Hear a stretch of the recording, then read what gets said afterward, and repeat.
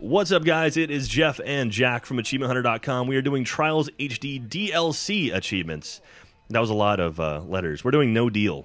Like, can you be Howie Mandel on this one for me? I don't have a rubber glove to put over my head, so unfortunately I can't. So we're going to go through the medium tracks, and we are going to go down to, what are we going? Workshop of Secrets, which it says, get your box of secrets, now with 16% more achievements. Adoy. And pick our track. And then what we're going to do on this first little elevator thing, we're going to go all the way to the top. Like if you go playing, if you're playing the level normally, you're probably going to jump off there, or maybe even the second level.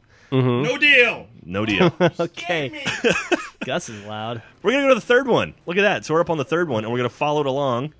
And we're waiting for a thing that says press Y. So, Gus, would you like to add anything to us? No deal. Okay.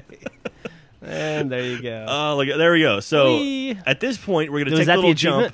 No, we have to jump off, and then there's a whole bunch of boxes. We're going for the third box. Which why do you have is my to get in the first third shot, box? And then I kind of glitched out. I fell in the box, but it didn't fall through like you're supposed to. But look, wait for it. Ah, there it is. Say it, Gus. Nah. Oh, Deal. Boo. So there we go. So yeah, so all I got to do is land in that third box. That was kind of a glitched out version. So I'm going to show you what I guess a proper way of doing it was. See, you're supposed to fall in here, and then it goes you, and you explode. Dude, that's fucking cruel. That's totally not safe.